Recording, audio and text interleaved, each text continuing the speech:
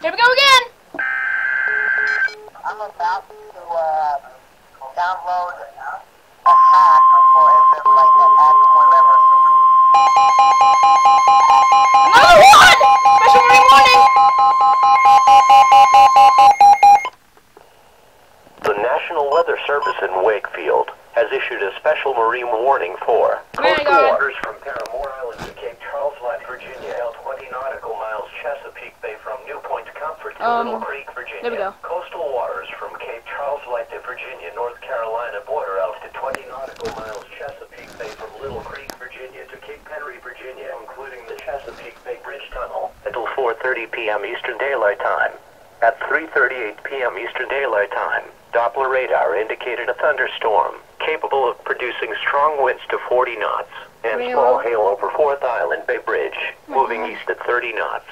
This strong thunderstorm will be near Anglo-African Wreck in Cape Charles Light around 3:55 p.m. Eastern Daylight Time. Mariners can expect strong winds to 40 knots, small hail, high waves, dangerous lightning, and heavy rains. Boaters should seek safe harbor immediately until this storm passes. My God.